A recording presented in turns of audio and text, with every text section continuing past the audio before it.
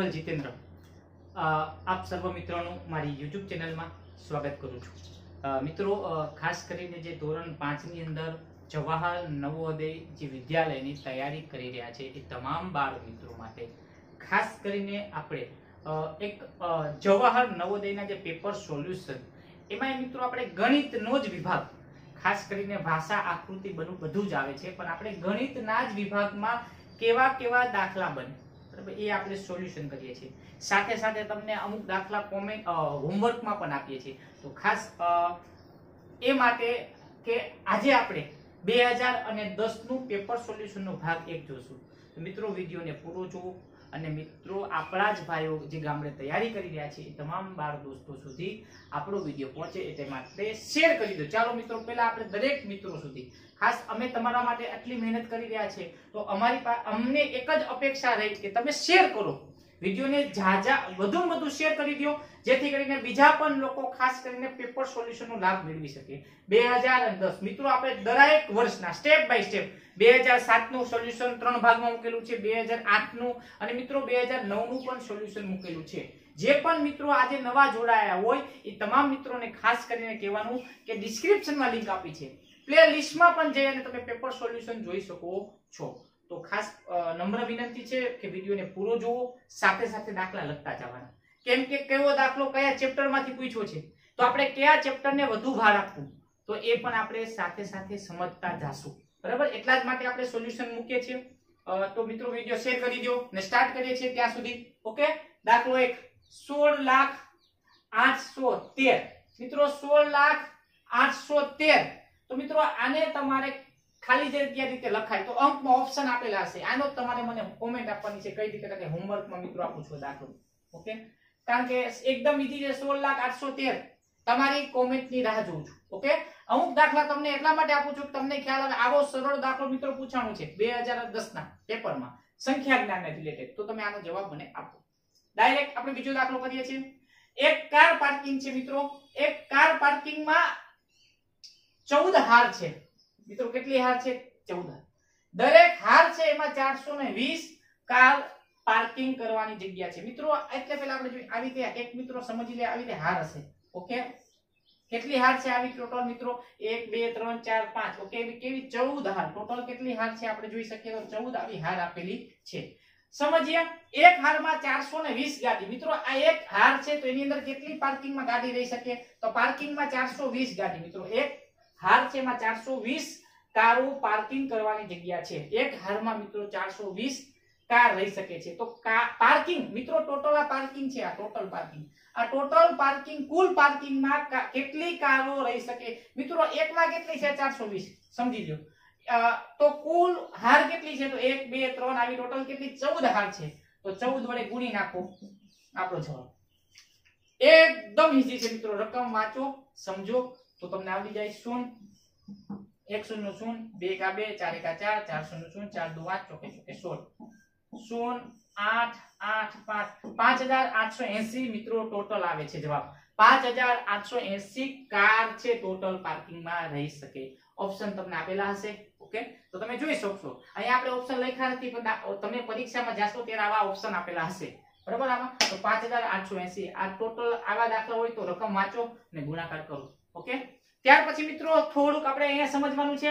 61 ના છેદમાં 1000 10000 મિત્રો આવી રીતે 61 છે મિત્રો એના છેદમાં કેટલા મીંડા 4 મીંડા 10000 છે। આ જે અપૂર્ણાંક આપેલો છે એને આપણે દશાંશમાં ફેરવવાનો મિત્રો। કેમાં ફેરવવાનો? આને આપણે કેમાં ફેરવવાના? દશાંશમાં ફેરવવાના હોય મિત્રો। આવા દાખલા જ્યારે હોય તો હું એક સિમ્પલ મેથડ તમને સમજાવી દઉં।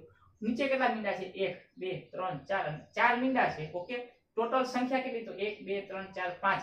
ઉપર આપણે 5 કરવા હોય તો ગણી લો કેટલા છે 1 અને 2। હવે કેટલા ઘટે? 1 2 અને 3 મીંડા આપણે એડ કરી દઈએ। કેટલા મીંડા મિત્રો આપણે એડ કરીએ? 3। એક જ મિનિટ સાઈડમાં મિત્રો અહીં જોઈ શકો તમે, સરસ રીતે આપણે પહેલા સમજાવીએ।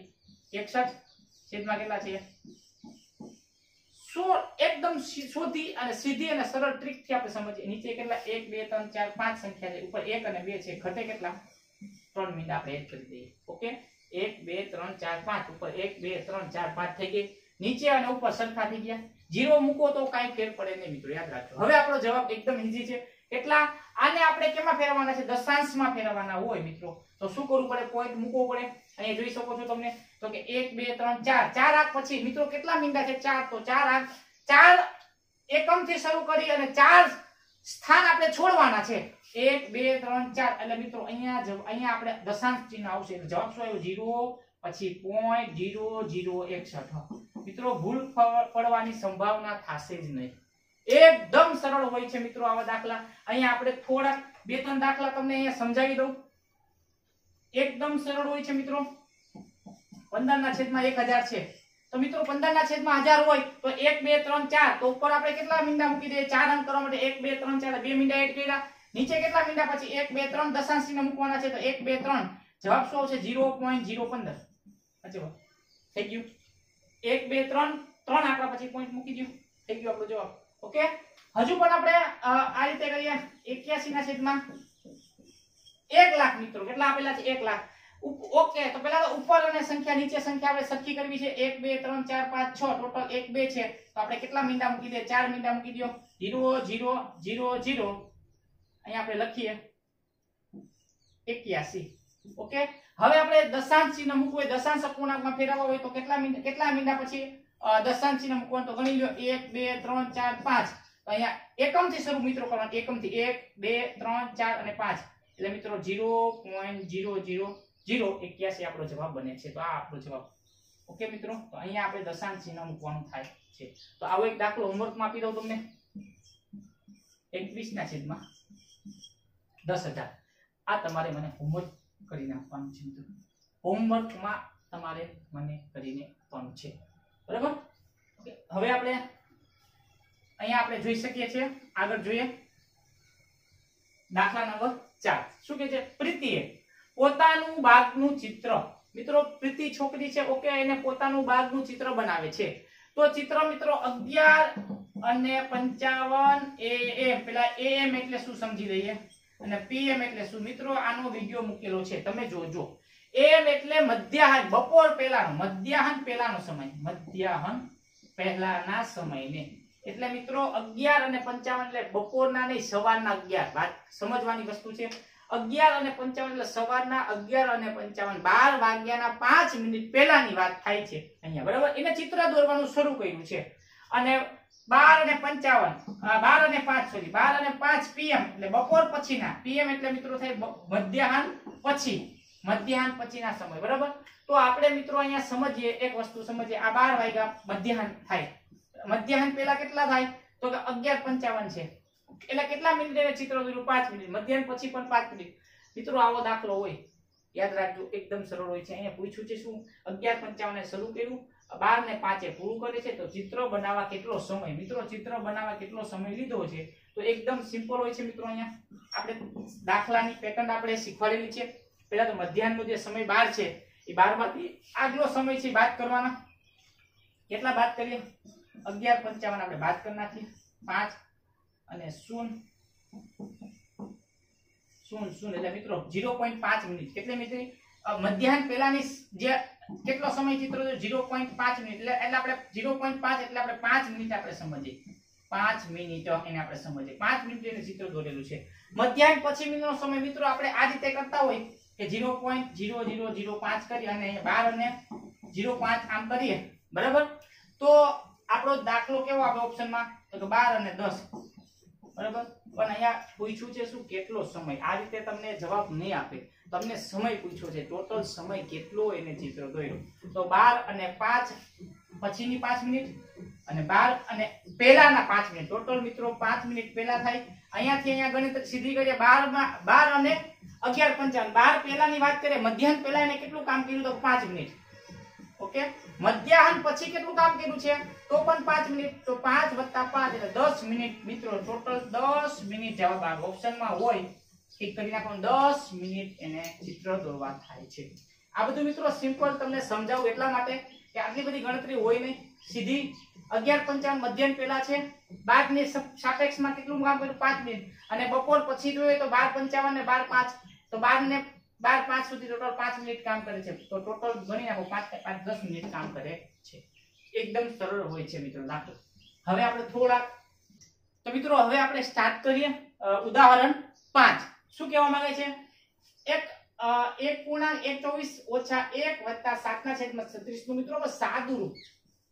સાદું રૂપ એટલે મિત્રો આના લસા લઈ અને આપણે આના સાદું રૂપ આપવાનું થાય છે. આ રીતે મિત્રો 1/124 હોય તો શું કરવું? મિશ્ર પૂર્ણાંક છે એટલે 24 એકા 24 વત્તા 1 એટલે 25/24. આ એનું સાદું રૂપ પહેલા તો થાય. તો આપણે લખી શકીએ 25/24 ઓછા 1 વત્તા મિત્રો અહીં 1 છે એટલે 1/કાંઈ નું એટલે 1 તો આપણે લખી શકીએ છીએ અને 7/મિત્રો 36. હવે આ જે સંખ્યા છે મિત્રો એનો આપણે લસા લઈએ. શું લઈએ છે? 36 અને 24 નો લસા. એકદમ સરળ છે મિત્રો. અહીં જોયો 36 24 અને 36 નો મિત્રો લસા લઈ લે. 12 18 દુ 36 2 6 12 2 9 18 2 3 6 9 3 1 3 3 9 3 1 3. તો એ લસા કેટલો આવ્યો? 2 દુ 4 4 દુ 8 મિત્રો 8 આવ્યો અને 3 9 8 9 72 લસા મળે છે. અહીંયા આપણે ગુણાકાર કરીએ 2 દુ 4 4 દુ 8 8 અને 3 9 એટલે ટોટલ કે 8 9 72. તો મિત્રો અહીંયા જોઈ શકીએ છીએ કે 72 લસા છે. તો અહીંયા 25/24 છે તો 24 ને કેટલા વડે ગુણું તો 72 થાય. તો 24 ને આપણે મિત્રો 3 વડે ગુણવાના. કેટલા વડે? 3. તો અહીંયા 3 વડે ગુણવાના ઓછા. અહીંયા મિત્રો 72 છે એટલે 72 વડે ગુણી નાખો તો ઉપર 72 આવી જશે. મિત્રો અહીંયા ખાસ તમારે થોડું ધ્યાન આપવાનું છે. 72 એકા 72 1 ને 72 વડે ગુણે 72 આવી જાય. વત્તાના વત્તા 36 છે તો 36 દુ 72 અહીંયા 2 વડે ગુણ્યા. દાખલો મિત્રો આપણો થઈ ગયો એકદમ સરળ થઈ ગયો. 25 75 ઓછા 72 7 દુ 14 અને છેદમાં કેટલા છે મિત્રો? 72. મિત્રો દરેકમાં છેદ સરખા થઈ ગયા છે. 72 મળી ગયો. હવે આપણે મિત્રો અહીંયા જોઈ શકો છો કે અહીંયા આપણે સાદુરૂપ આપી દે. પહેલા તો જે ધન સંખ્યા છે એનો સરવાળો કરીએ, એમાંથી 72 બાદ કરીએ. એમ પણ થાય તો 75 માંથી 72 બાદ કરો. 75 માંથી 72 જાય એટલે 3 + 14 3 + 14 છેદમાં કેટલા આવ્યા? 72. તો 3 ને 4 17/72 આ આપણો જવાબ બને છે. 17/72 મિત્રો આપણો જવાબ બને છે. મિત્રો ત્યાર પછી છઠ્ઠો મિત્રો 17/72 આ દાખલો થોડીક આવા પ્રેક્ટિસ કરશું એટલે આવડી જશે. હવે પેટર્ન વાળો દાખલો મિત્રો ખાસ ઘણી વખત આપણે કીધેલા છે કે એક પેટર્ન નો આપણે અભ્યાસ કરવાનો અને આગળ કયું પદ આવે. તો મિત્રો અહીંયા તમે જોઈ શકો છો 5 × 5 કેટલા છે? 25 25 25 આ બંનેનો ગુણાકાર. બીજું છે એમાં મિત્રો કેટલા એડ કર્યા? 10 એડ કર્યા. 5 ને 10 15 15 × 15 એટલે 225 થયા. પછી એમાં 10 નાખ્યા એટલે જોઈ શકો છો 25 થશે. 25 × 25 625 આવ્યા. એમાં 10 નાખ્યા 35. તો મિત્રો 35 માં 10 નાખે 45.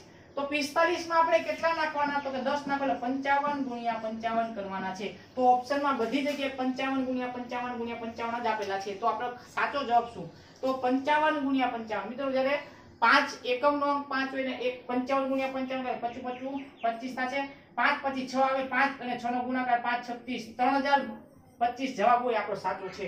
તો આ સી ઓપ્શન હશે 3025 આપણો સાચો છે. તો આનો ગુણાકાર જો ન આવડે તો કરી લેવાય, ને આવડે તો ફટાફટ 5 36 ને 25 આ રીતે આનો જવાબ બને છે.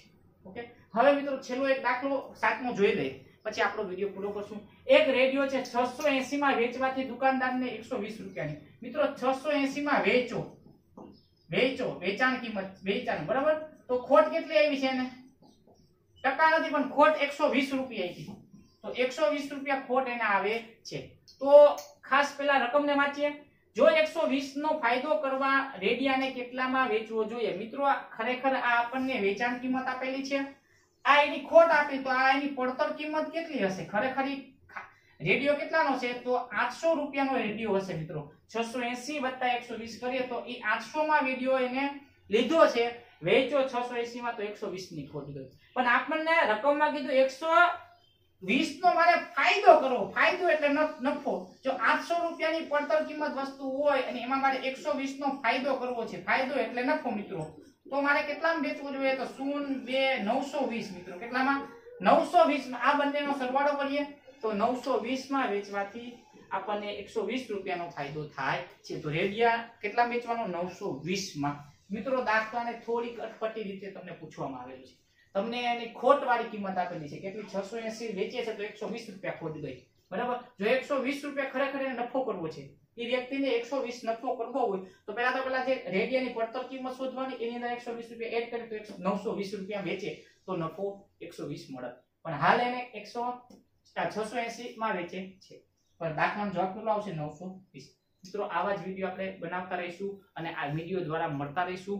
ખાસ કરીને તમારા માટે જ 2010 નું પેપર સોલ્યુશન આપણે મૂકેલું છે, તો એ સોલ્યુશનને શેર કરી દેજો. ફરી વખત બીજા ભાગની અંદર અલગ અલગ પેટર્નના દાખલા અલગ અલગ વિડીયોથી આપણે મળશું.